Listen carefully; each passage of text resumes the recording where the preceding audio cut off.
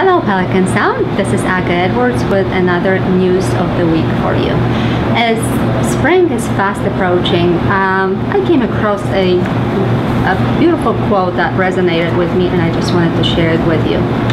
A kind word is like a spring day, but have a lot of spring days coming ahead. Oh, didn't want to go. Alright, let's get to business. This Wednesday, the prime rib dinner is sold out. However, just please be aware that the club had scheduled 4 additional prime rib dinners starting on April 4th and then going every Wednesday in April. So be sure to call Joanne if you'd like to enjoy this delicious meal. So that's prime rib in April.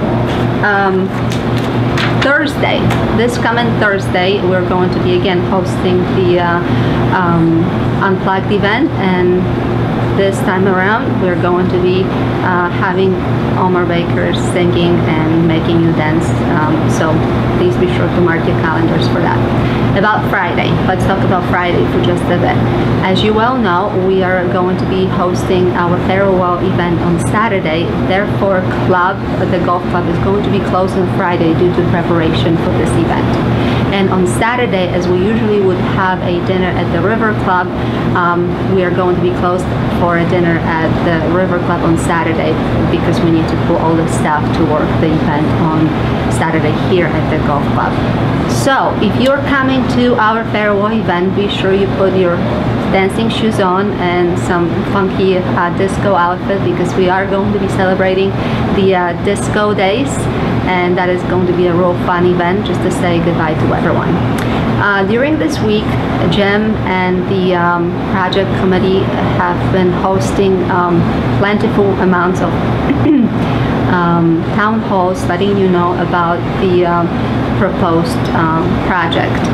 If you have not had a chance to sign up for one of the town halls, we are going to have a voiceover version of this presentation available on the website, so please stay tuned for that when that becomes available. Just wanted to let you know that next Wednesday we're going to be hosting the very last surf and turf event, so please be sure to give us a call and schedule that event and put it on your calendar. And then on behalf of the folks that are preparing the Passover Seder, there is going to be quite a surprise during the event. There's a lot of work put forth to make this event very successful and fun, so please be sure to join us for this joyous holiday.